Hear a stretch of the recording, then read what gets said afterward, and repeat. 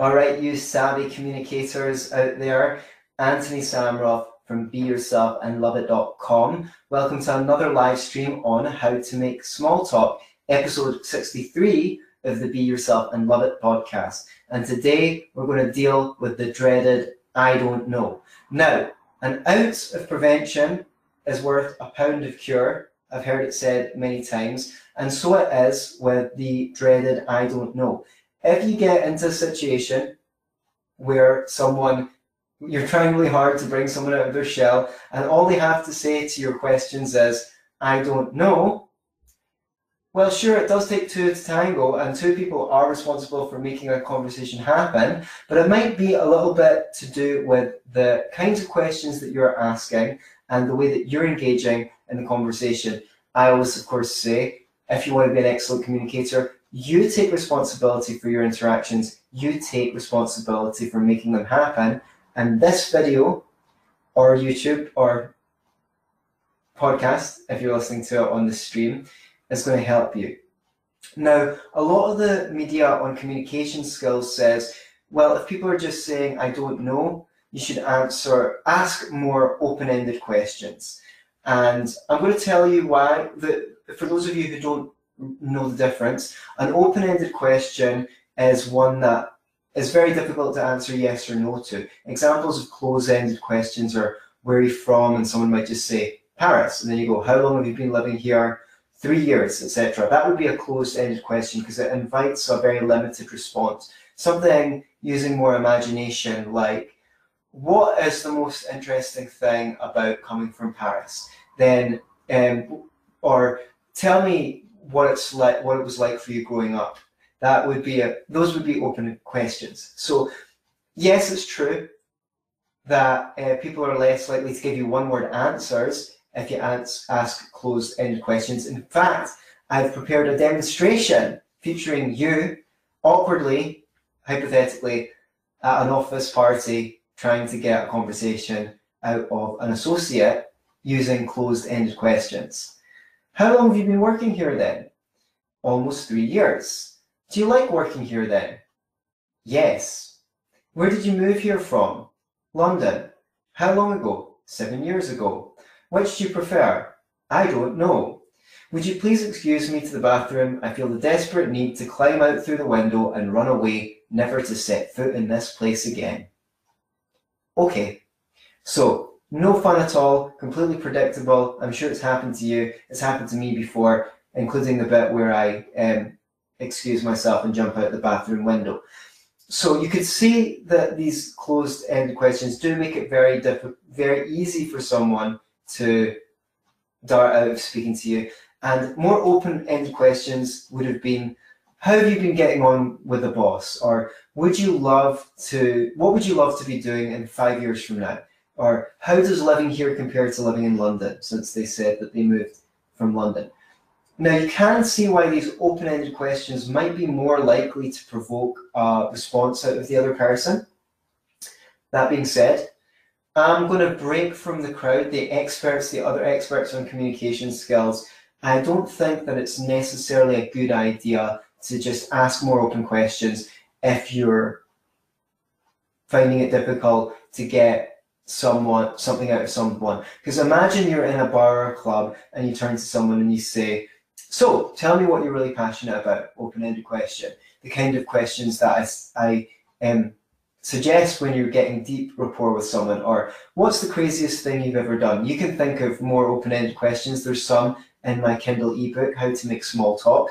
In one of the chapters I give many examples of more imaginative questions than where are you from, what do you do, and things like that.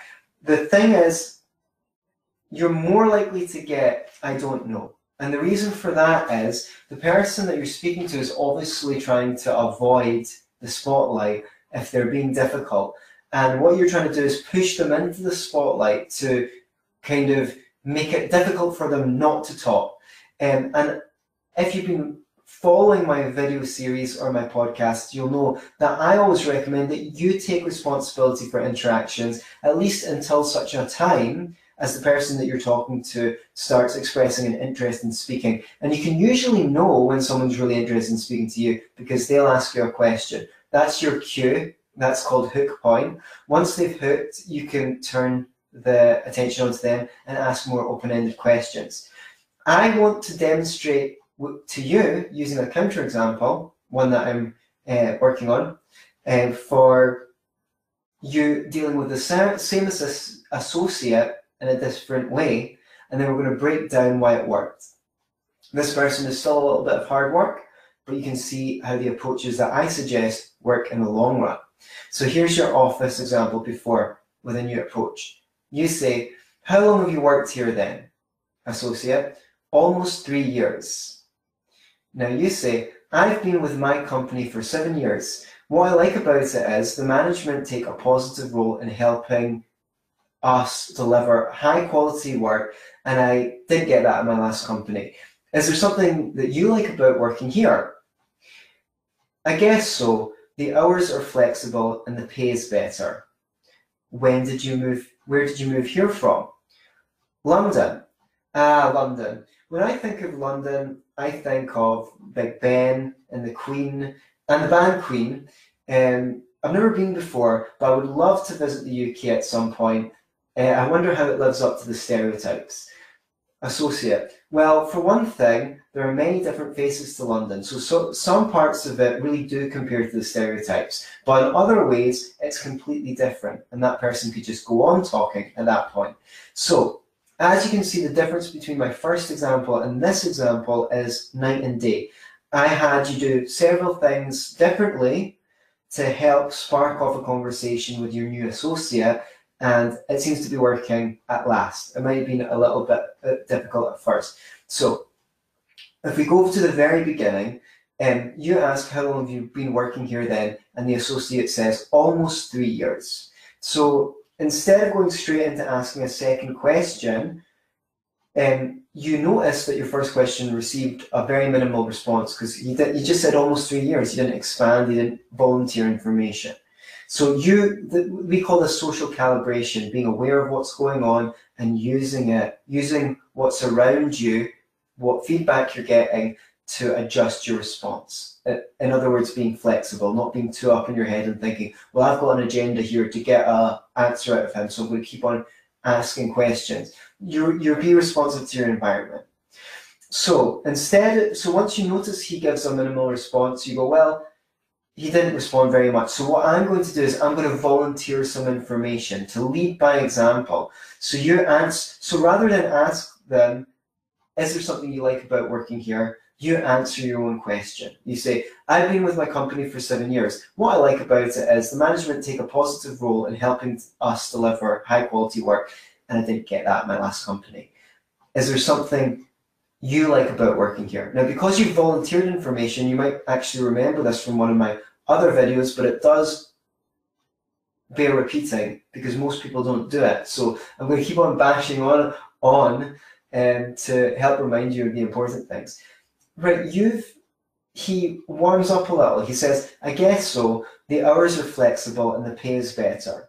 Now, then what do you do? Well, from that response, he said, I guess so. So you figure, well, he obviously doesn't like talking about work that much. Otherwise, he'd tell me more. So what you do is you just change the subject.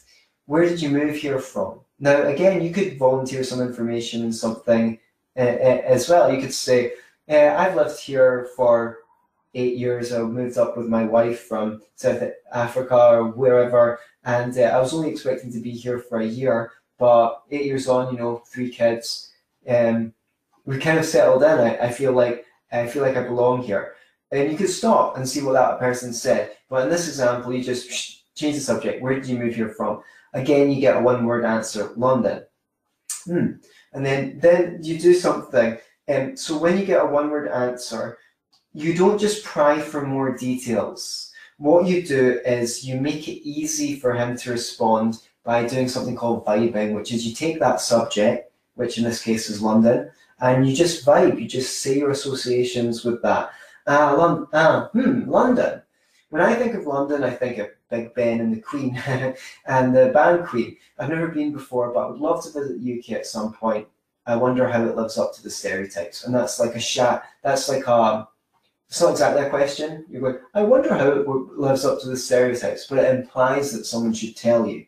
But the thing is, the great thing about a response like this, a vibe like this, is there are so many topics in there that person can pick up on. You've got, they could say something about the tourism in London, since you mentioned Big Ben, or they could go, oh yeah, everyone says that, and groan and lament, and you go, or you mentioned the Queen, they could tell you what they think about the royals, or you mentioned the band Queen, they can talk about music, they can talk about classic rock, they can talk about the band Queen. You say you've never been before, they might recommend you to go, they might say, oh, you should visit, that would be great, and then you're in, you can ask them why, what you should see when you go there, and then you say, I wonder how it lives up to the stereotypes. Now, in this instance, in this example, he went for the obvious topic, which is the thing that you said last, but you definitely gave him a wide variety, or her, of things that they could pick up on to make the conversation easier, and they're very unlikely to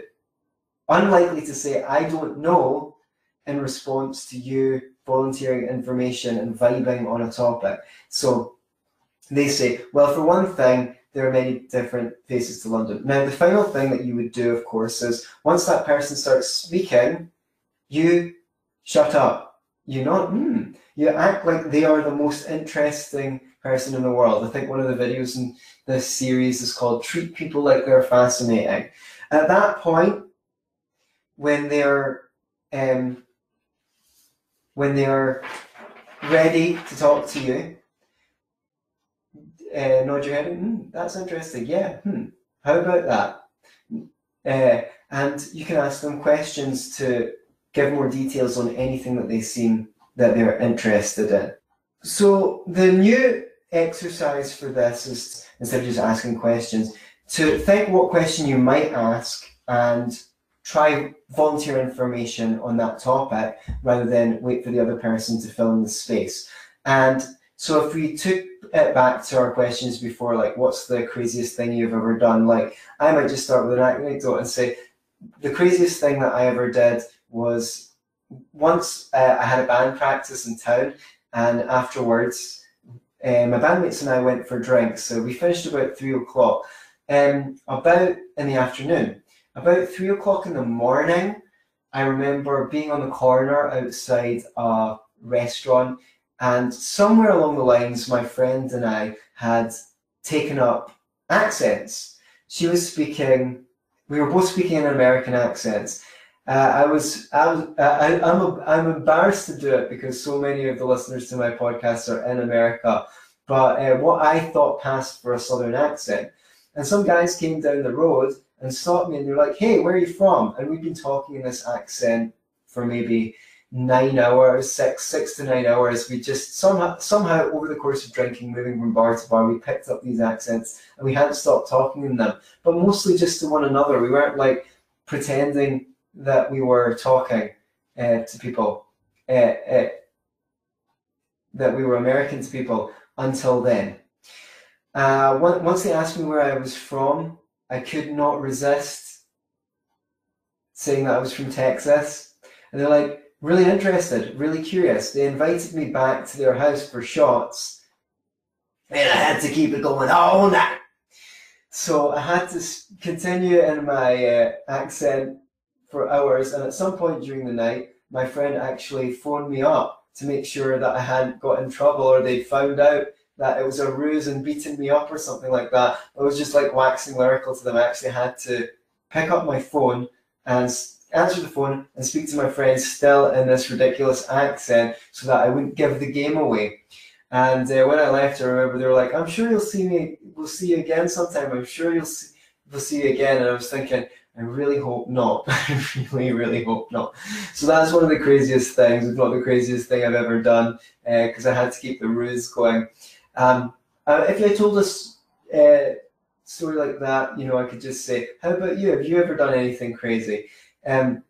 Or, instead of saying, what are you passionate about? I said, say what I'm passionate about. So what I'd really like you to do, if you're watching this, is leave a comment on the YouTube video of you practicing saying something rather than asking a question, answering your question first and then asking it or suggesting that someone should ask it. So if I was to say, instead of saying what you're really passionate about, you'd say, I'm really interested in podcasts. Like I love listening to them in my commute. And one of my favorite podcasts is Be Yourself and Love It podcast, because it's always full of really interesting information. I'm interested on self-development, and I'm interested in self-development. And I like the message of Be Yourself and Love It podcast. I would like to think that I could just really, really enjoy being authentic and being myself. So you can go and Google an open-ended question, and you can leave your answer in the comments of the video. So just one more thing. It does sometimes help if you preface your statement or anecdote with sometimes with a turn of phrase like, I don't know about you, but, or I've always thought that.